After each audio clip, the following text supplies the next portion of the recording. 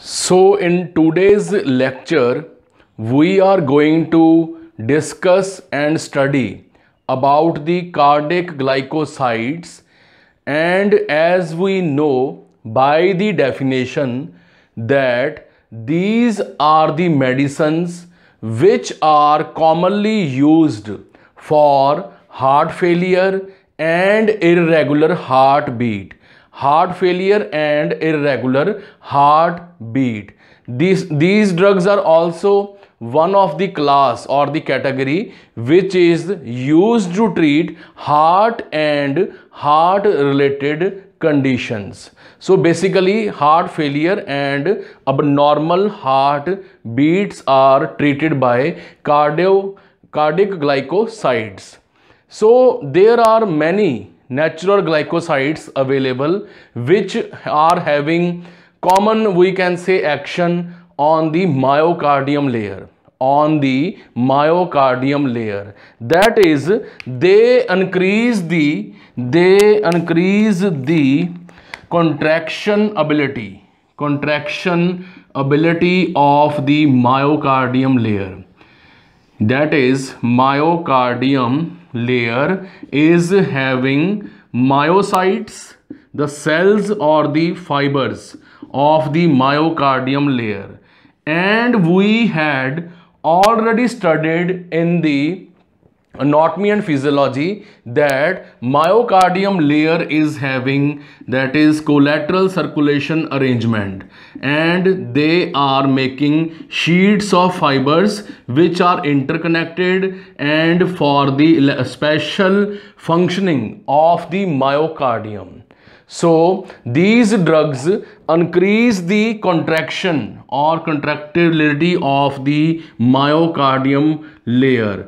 And please note on the diary or the notebook, the main feature of these drugs is that they do not increase oxygen demand. They do not increase oxygen demand by the myocardium layer, but increases the contraction force.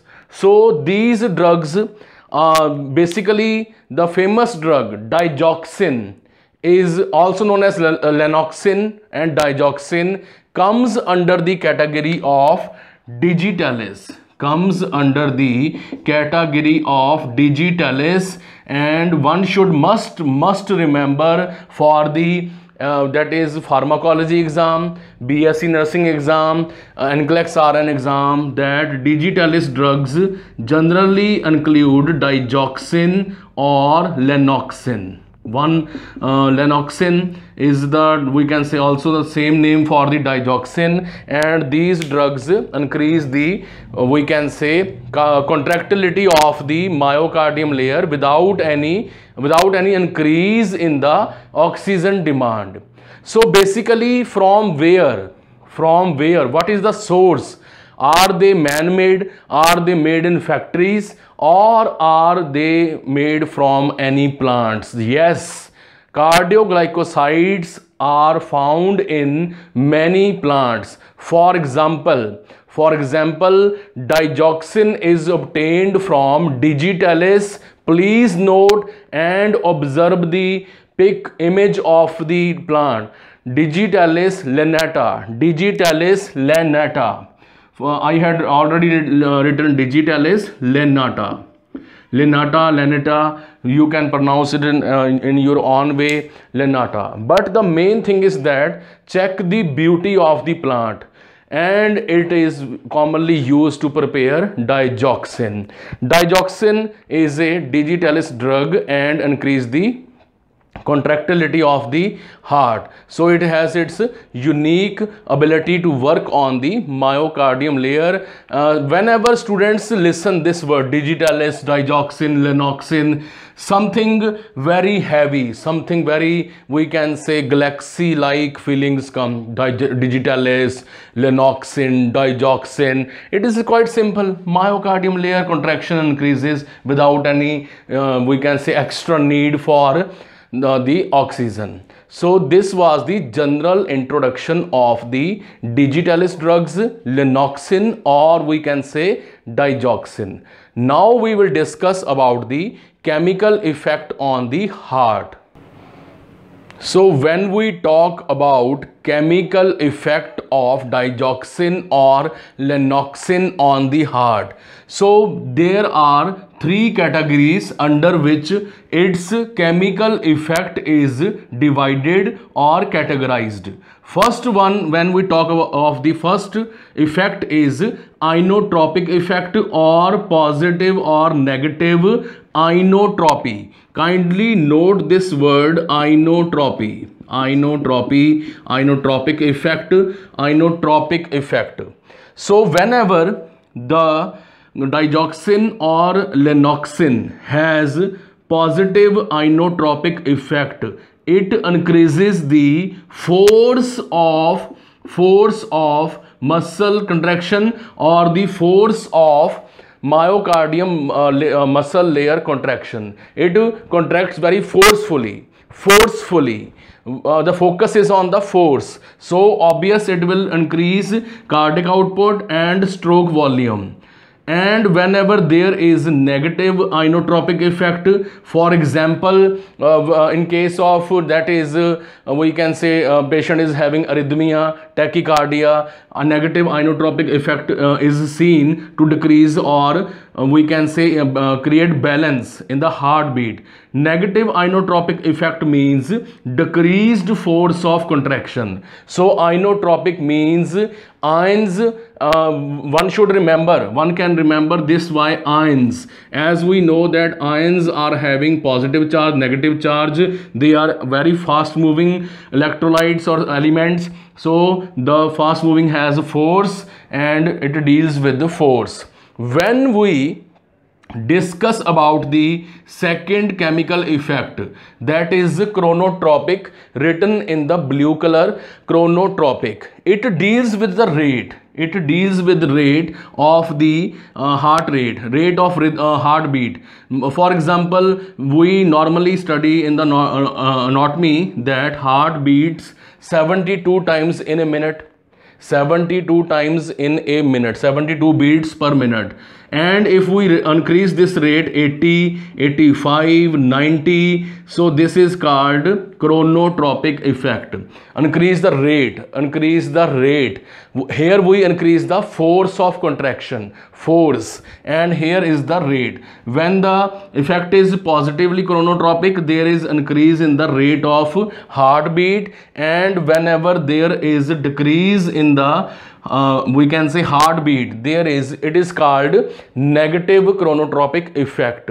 After that comes the dromotropic effect of the digoxin or Lanoxin, dromotropic. Under this, the digoxin drug increases the atrioventricular contraction.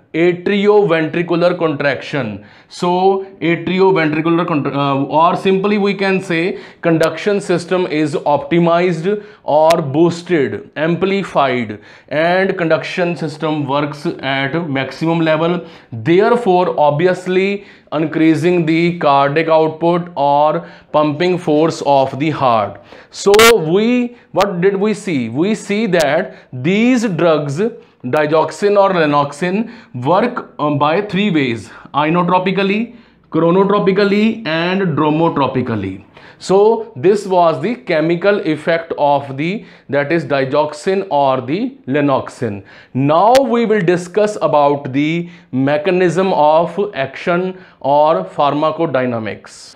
So when we discuss about mechanism of action of the digoxin or the cardiac glycosides, we will first of all study the normal anatomy and physiology.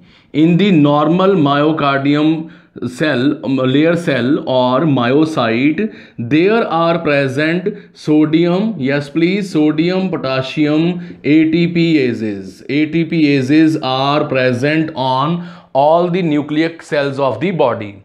on the membrane, which are continuously pushing out, yes please, 3 sodium ions outside and taking inside 2 potassium ions. This is the normal physiology, or we can say action potential, which maintains the balance. On the same time, on the same, we can say, cell membrane, there is presence of sodium and calcium exchanger, channels, which send out, when sodium comes in here, sodium is present here, this sodium and calcium channels, exchangers, push out sodium and take inside, yes please, calcium, take inside calcium. So there is a collection of calcium inside the myocyte or the cell of the we can say myocardium layer, right? So this is the normal functioning.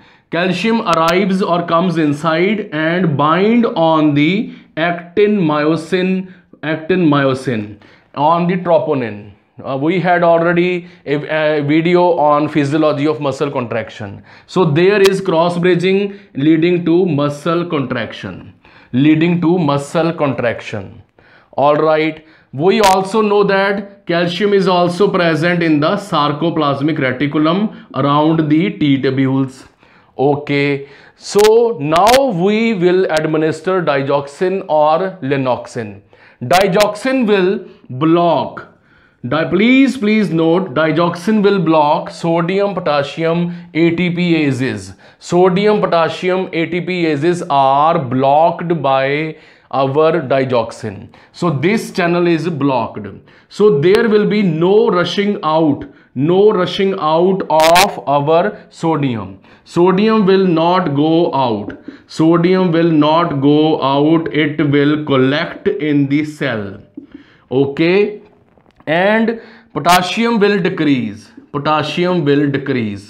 This point is very, very important for digoxin administration. Please keep this thing in mind, because we will discuss in nursing considerations that hypokalemia or low potassium level is to be kept in mind while administration of digoxin. Okay, now our sodium is present in large amount. So this sodium will be exchanged by this sodium calcium channel. So more calcium, yes, more calcium will come inside. What did we do? We just block sodium potassium ATPase.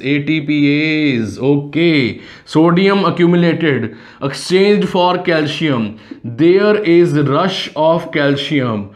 Also remember, some of the extra calcium is again stored in that is sarcoplasmic reticulum around T tubules. So here also we can say calcium accumulates. This calcium now will bind on actin myosin fibers, we can say contractile proteins, and will cause forceful contraction. Extra calcium is there.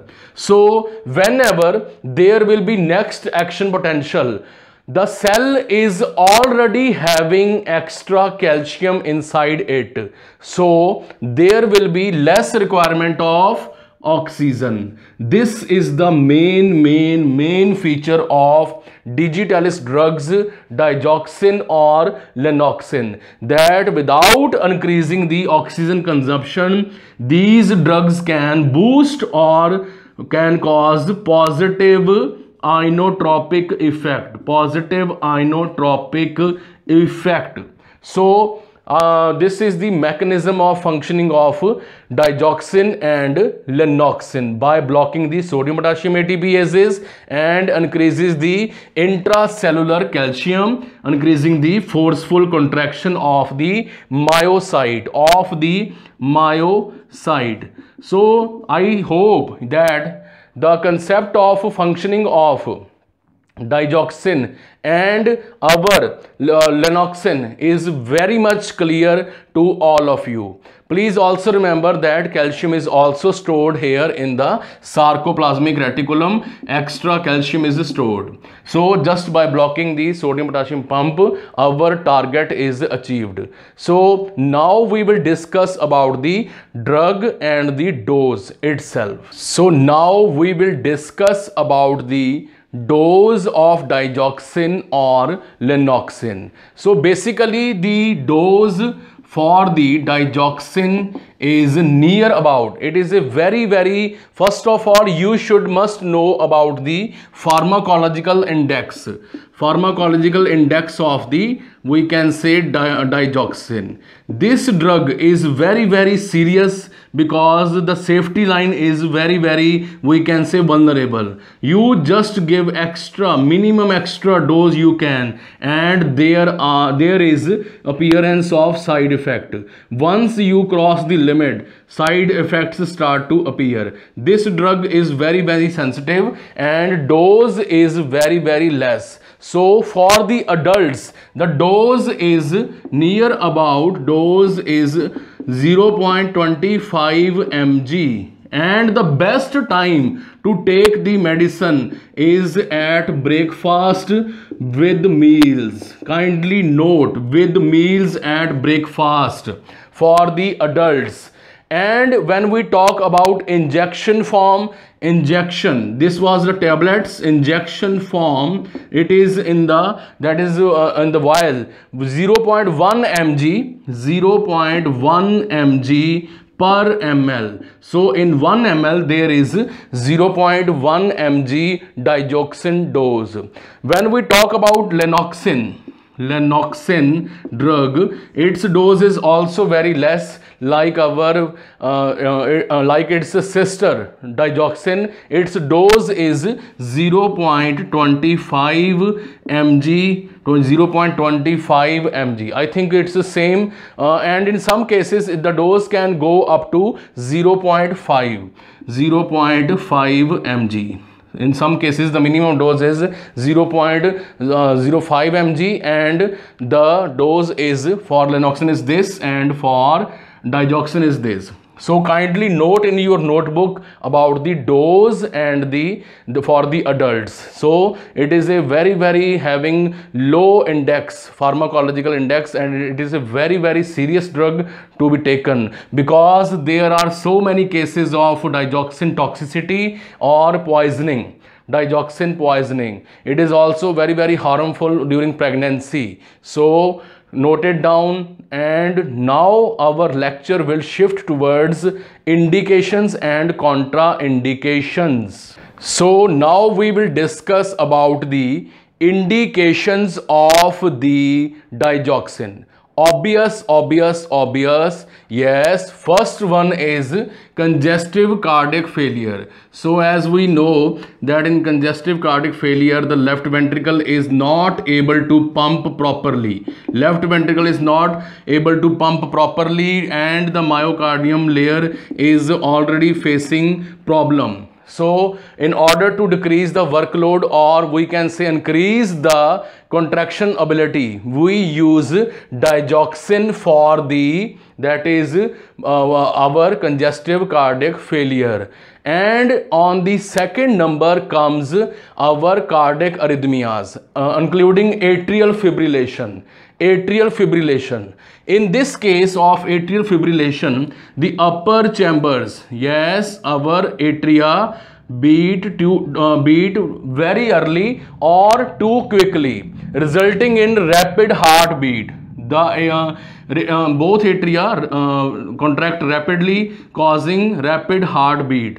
The ventricles are not filled. ventricles are not fully completely filled, but there is premature heartbeat, atrial fibrillation, or atrial, we can say atrial fibrillation, or then the cardiogenic shock. We already know that in the case of cardiogenic shock, there is a decrease in the pumping ability or contraction ability of the our myocardium layer, SA node, AV node. So in case of cardiogenic shock, there is a decrease in BP, which is also can be accompanied by our, that is pulmonary edema. So till now we had discussed about the indications. Now we will discuss about contraindications. All right, when we talk about contraindications, the first one is acute myocardial infarction. In case of acute myocardial infarction,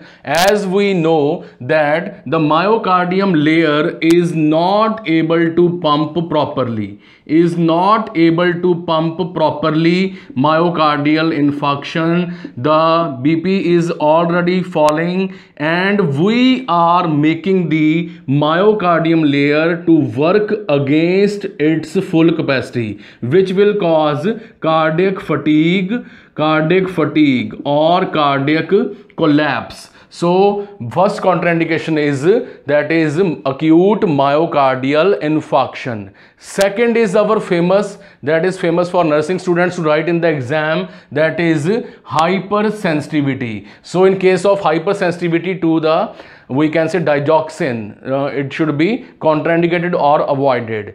Ventricular fibrillation, both the ventricles are, we can say, contract rapidly and causing premature emptying of the ventricles. Ventricle fibrillation, myocarditis, inflammation of the any of the, that is layer, especially myocarditis, inflammation of myocardium or the layers of the heart, endocardium, pericardium, myocarditis. Then hypomagnesia and hypokalemia. Yes, as we had discussed in the mechanism of action, that the sodium potassium ATPases are blocked and the potassium level inside the cell becomes low, and we know that potassium blood level, if there is hypokalemia, there is a decrease in the blood potassium level, it can lead to, yes please, cardiac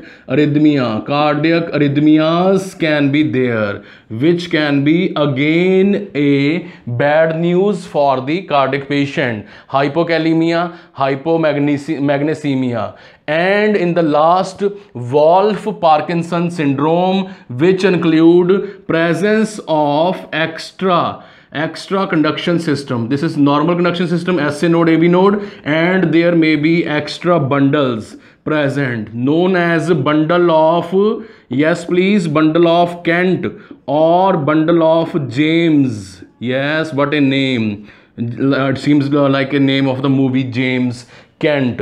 So Wolff-Parkinson syndrome, White syndrome, is contraindicated. So digoxin is also to be administered with great caution in case of hypocalcemia. Don't you think that hypocalcemia, if the patient is already having hypocalcemia, my dear students, how can you increase the blood, we can say intracellular calcium level? Heart is not going to contract rapidly.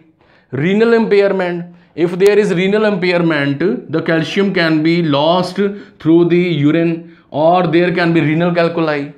There can be abnormal, or we can say abnormal reabsorption of calcium. Decreased SA node activity. In case of pacemaker abnormalities, this is to be avoided. This drug is to be given with great caution. Don't you think that one contradiction can be bradycardia? Bradycardia is also a condition in which digoxin drug is to be administered with great caution.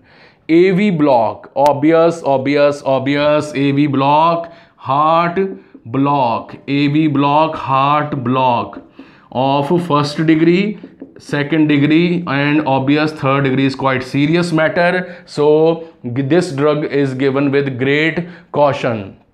Constrictive pericarditis. Constrictive pericarditis, heart is not able to expand by itself properly inside the thoracic cavity. Constrictive pericarditis. Thyroid disease, yes, thyroid disease, and heart block cardiomyopathies. Heart block cardiomyopathies, thyroid disease are the main contraindications in which this drug requires great caution. So now we will discuss the adverse effects or the side effect of digoxin. So after the discussion of the so many aspects related to the digoxin and Lanoxin, now we are going to discuss about the side effects. So one of the main side effect is its AV node inhibition. AV node is inhibited by the negative dromotropic effect. Negative, we had already discussed negative dromotropic effect of the digoxin. So AV node is blocked. AV node is blocked here, and SA node is firing impulses, but AV node is not able to conduct or transmit the impulses towards the myocardium layer. So it is one of the major side effect. If therapeutic dose is not kept in mind, this drug can prove as toxic or can show poisonous effect. So this drug digoxin also copy, or we can say mimic the effect of vagus nerve. As we know that vagus nerve is having inhibitory action on the heart SA node, so it is going to further decrease the cardiac output, which is a major side effect. Another use of digoxin is that it is very unfortunate, I believe in this, that it is unfortunate, is to induce abortion. Yes, it is to induce abortion, which is for killing the fetus. In which semester? In second or third semester. Obviously you will we can say cause AV node blockage or cardiac failure, which leads to the poisoning effect and ultimately killing the fetus. Next side effect is sinus bradycardia. The SA node itself is not able to fire, sinus bradycardia. Next include weight gain. Obviously when the cardiac output is decreased, there are chances of peripheral edema, and peripheral edema will ultimately accumulate fluid in the lower limbs and can cause pitting edema also. Obviously it will increase weight of the patient. So we till now we had seen so many side effects. Another one is thrombocytopenia, decrease in the platelet count, anorexia, nausea and vomiting, headache, drowsiness, lethargic behavior, fatigue are also part of this package of side effects, because all these are directly and indirectly related to low cardiac output. Whenever there is poor perfusion to the skeletal muscles, there are chances of lethargic behavior, weakness, anorexia, drowsiness, blurred vision can be there. And in males there can be appearance of breast, also known as gynecomastia, appearance of breast in the males, although they are non-functional, but it appears, which causes cosmetic effect on the psychology of the mindset of the patient. So along with the side effects, I am also going to discuss about the drug interaction, that is rifampicin. This drug digoxin is highly contraindicated to give with rifampicin. Loop diuretics, quinidine, loop diuretics and quinidine. So it has a very narrow therapeutic index of 0.8, yes please note it down, 0.8 to 2 nanogram, 2 nanogram per ml. This dose, therapeutic dose, is to be kept in mind while administering digoxin. Very narrow therapeutic index. Even a small increase in the dose can be fatal, can prove disaster for the patient. And in the last, when we talk about the overdose, for example, accidentally by mistake, if patient is using different methods of measuring the medicine, sometimes patient just use the cap of the bottle while tablets, or sometimes use tablespoon, sometimes take double dose by mistake. So what is the antidote? What is the antidote for the we can say digoxin toxicity? It is digibind. It is digibind drug. Digibind. Kindly note digibind. So digoxin, digibind. So till now we had seen side effects of the digoxin or Lanoxin. Now we are going to discuss our favorite part and important part, that is nursing responsibility. So now comes our favorite part of nursing responsibility, which include complete history taking of the patient, including physical examination and lab reports, assessment of chief complaints and any previous medical surgical complaints. Second, monitor the patient for sign and symptom of heart failure. If any previous reports are there, any surgery of cardiac operation is there, then monitor the symptoms of heart failure. Then administer the loading dose of digoxin very carefully, and check the apical pulse of the patient. And next is administer the drug at the same time, so that the complications can be assessed frequently, on time, with quality and character. For example, if the patient is taking the drug randomly, and we are also checking the reports randomly, checking the vitals randomly, there can be misinformation, misinterpretation of the data, which can cause obviously complications, because it is a matter of cardiovascular system. Next point include, always check the pulse, apical pulse and the pulse rate for complete 1 minute.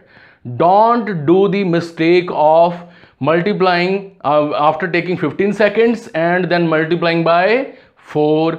This can be done but should not be done, not recommended by nursing masters.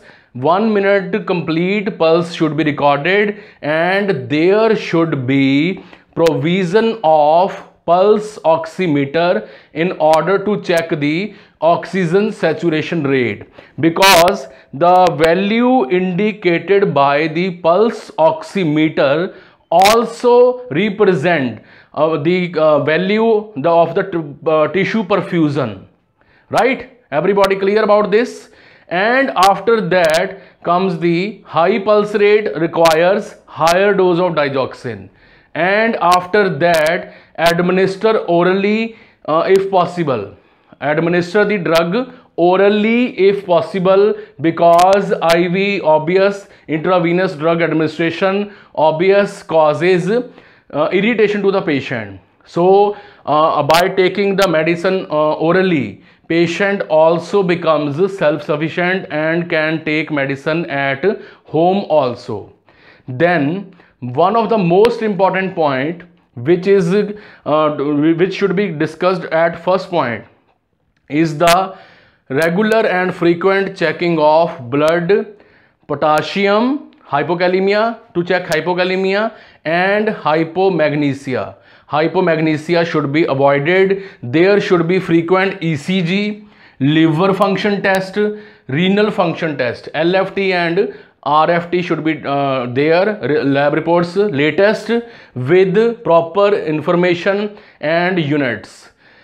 In the last, patient education. So patient education include to educate the patient to take the medicine exactly as prescribed by the doctor, and after that the patient should take medicine when he is fully awake, because it will provide real value, real exact value of the pulse rate. Educate the patient to rise from the bed slowly, because even the small amount of digoxin can cause fainting. Chances are there in the old age, especially in the, we can say, deep vein thrombosis, there are chances that the patient can fall and cause injury. This is very frequent in the old age.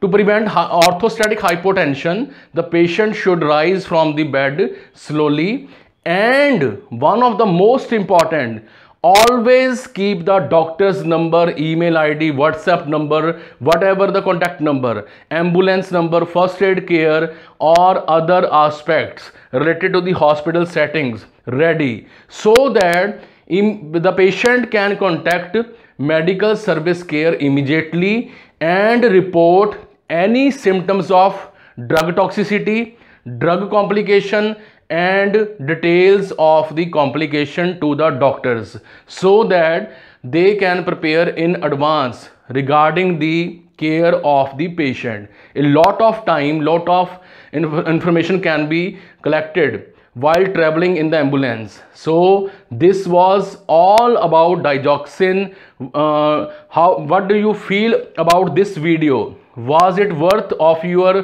course?